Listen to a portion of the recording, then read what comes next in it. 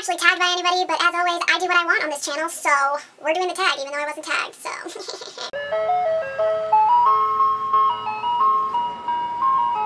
Hey guys, it's Jay, and today I'm here with a tag video. I'm going to be doing the Okay So Booksically tag, which was originally created by Okay So Booksically. That's so hard to say. But I'll leave his video down below if you want to check that out and get all the questions. So without further ado, let us get started.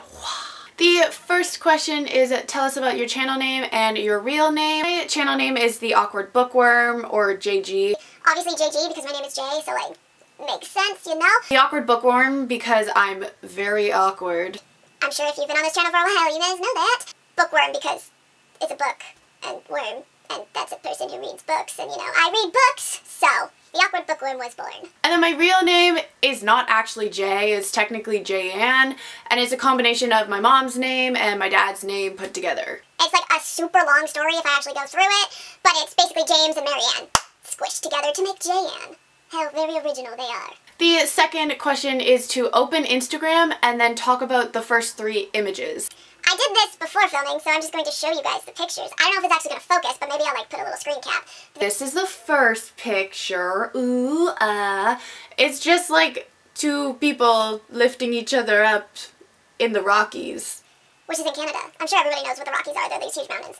But like, I would just like to say, I would like to have a man that could lift me up like that, and also I would like to be flexible enough to get my legs to do that. I can't do that. That's not a thing. The second picture is the one that I'm like the most obsessed with. It's actually a video, but it's a little corgi getting his little face rubbed. And corgis are like my absolute favorite dog. I think they're the cutest things. I don't even care. People are like, they're so gross, like their legs are too short for their bodies. Yeah, and that's what makes them amazing because they're so freaking tiny. And have you ever seen a corgi flop? Corgi flops are the most hilarious thing in the entire world. It's like when they try to jump, they can't jump, so they're just like, I love it so much. I think it's so funny. And then the final picture was pizza.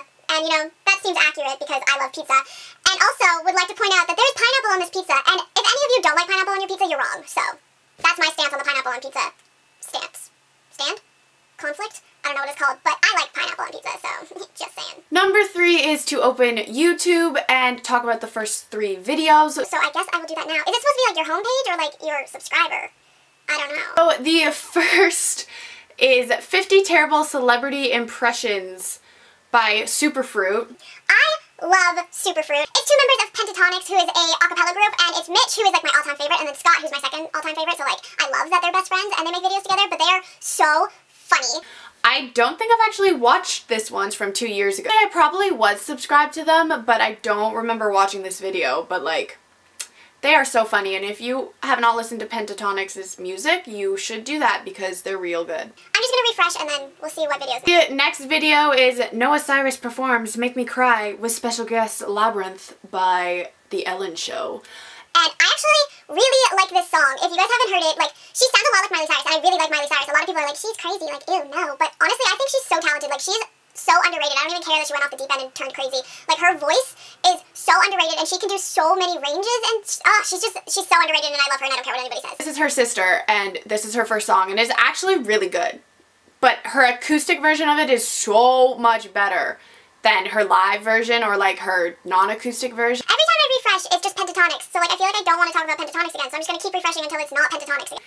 The next one is Joe Santango. I'm probably saying that wrong, but it's his Idiots of the Internet, Part 13. I honestly think he's just so funny. Just the way he like yells at the camera. His reactions are just so funny to me. Like, he just sits there and he's like, why are you guys so stupid? And I'm like, this is literally my life because I think about this all the time, and like, some people, they're just idiots, and you gotta call them out, you know? But his videos are really funny. If you haven't heard of him or watched his videos, I suggest it because they're actually really entertaining.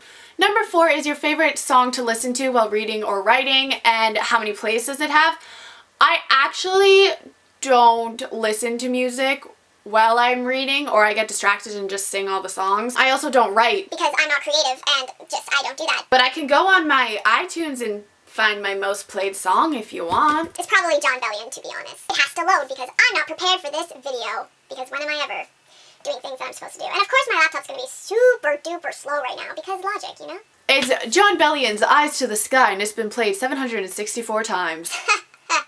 I'm sorry, but I love John Bellion, and I just listen to him on repeat far too often. The 5th question is to pick your favorite book on your shelf. I would say Nightfilm, but I don't it anymore because somebody took it and it's not ever going to be returned to me. So I'm gonna say it's Vinyl by Sophia Elaine Hansen. This book is so underrated. It is so good. If you have not read it, go to Amazon right now and get a copy of it because it's so good. Honestly, you'll probably be super confused for the first like 100 pages or so, but like push through. Once you get to like where all it makes sense and everything's explained, it's like you can't put it down. It's so good. Number 6 is your favorite bookish thing that you use as a prop in your videos or your pictures. I don't take pictures, so I guess it would just be like my vinyl figures. Like, they're not really bookish. I don't think I have any book characters. It's technically like Alice in Wonderland and like Peter Pan, Tinkerbell, you know. I guess that counts. So yeah, I guess I would say my vinyl figures, which I am obsessed with because I have no self-control and just keep buying them. Number 7 is 3 books that you are dying to reread but probably never will.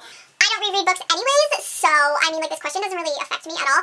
But I guess I would probably say The Lunar Chronicles. Because I love that series. I would say any Ellen Hopkins book. I love them, and they're pretty fast to read, so I guess like if I had to reread a book, I'd probably pick one of those. I would say Dangerous Girls by Abigail Haas, but only if I didn't know the ending and I could like experience that ending again because like damn. Number 8 is Amazing Bookish Finds. I don't really have any. I guess I would say finding Nightfilm at the dollar store for $3, like a hardcover, and it was just beautiful. And like I don't have it anymore and I'm still bitter about it and I keep going back to the dollar store to try to find another copy. It's never gonna happen, but like $3 for a hardcover book, like it was amazing and I squealed like a little girl. Number 9 is your hottest author or author crush. Honestly, I don't really look at what authors look like, but I googled hottest authors and can I just say this man right here, he's beautiful. His name is Jens Lapidus and he wrote the Stockholm Noir trilogy. Never even heard of those books, but look at his face. Oh my gosh, he is just beautiful. He's from Sweden, so like a little Swedish boy, and I would love this man. So Jens, if you're watching this, which I know you are, call me. Alright guys, so that was the So Booksically tag. That actually came out so well. Wow, round of applause for Jay for actually being able to say the tag video. I will see you all in my next video. Goodbye.